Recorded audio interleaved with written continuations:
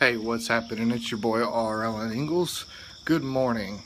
There are lots of reports on social media and in the news this morning talking about tornadic weather last night. A lot of it's still unconfirmed because most of the tornadoes were very weak.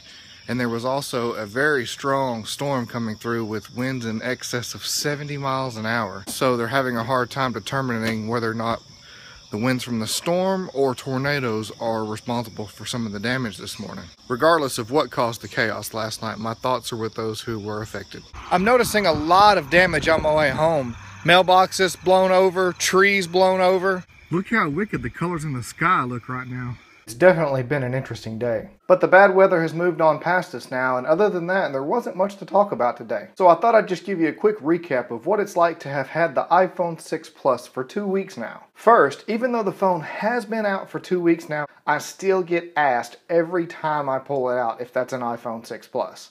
I feel like a celebrity walking around with this big old thing in my back pocket or in my hands. People are always asking me what's the difference between the 6 and the 6 Plus. So to clear that up, I just thought I'd share it with everyone. First, the 5.5-inch screen. Whereas the previous iPhones had a 3.5 and 4-inch screen, the iPhone 6 comes in a 4.7-inch screen and the 6 Plus a 5.5-inch screen. Second, the camera. The camera on the back of the phone has an optical image stabilization. The lens actually moves around inside of the camera housing to make the image more stable and allow you to get crisper, clearer shots in low light environments. 3.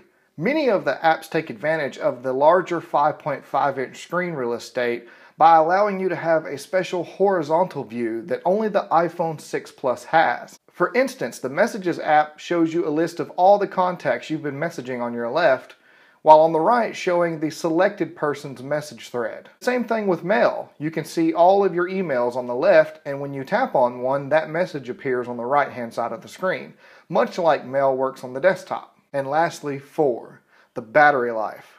All that extra room inside the housing allows for a lot more battery to be packed inside the phone, and it does make a world of difference. I had a brand new battery put in my iPhone 5 just before I got the iPhone 6 Plus, so I know what a fresh, nice new battery feels like and how long it'll last. Granted, it was in the smaller 4-inch phone, but nonetheless it should be about the same in the iPhone 6. With the iPhone 6 Plus, I've noticed tremendous battery life, even with using both the forward and rear facing cameras quite often to record my daily vlog and editing the vlog every day. At the end of the day, I still have battery life to spare to export the file and upload it to YouTube before I plug my phone up for the night and go to bed. Speaking of A Beautiful Life being filmed and edited entirely on my iPhone 6 Plus, this phone has power for days. The 64GB version has memory for days, has screen for days, and I found that it's actually powerful enough and a big enough screen size that it's replaced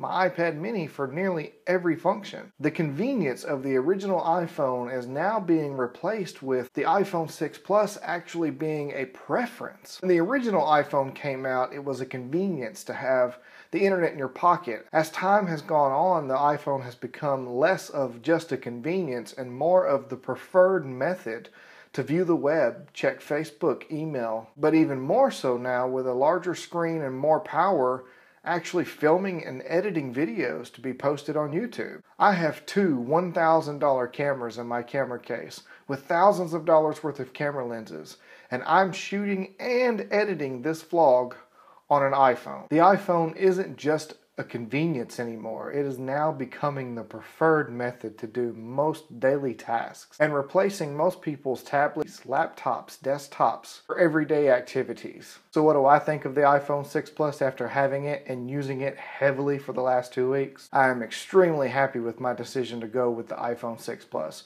and would highly recommend it to anyone who's looking for a phone in this size range. Tomorrow is shaping up to be a much more exciting day, so you shouldn't have to listen to me ramble on about the iPhone. But before I bid you adieu, let's talk about today's song of the day. Every time there's stormy weather, I think of this song, and it may be a little morbid after the tornadoes that happened last night, but today's song of the day is Blown Away by Carrie Underwood.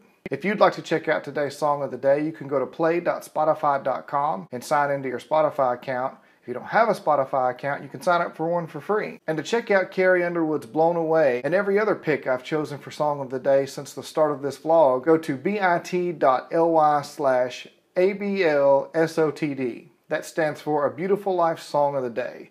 And it's a playlist on Spotify that has each and every song I've chosen for Song of the Day. Now I'm going to go get some sleep and get well rested before tomorrow's events. Good night. I'll see you tomorrow.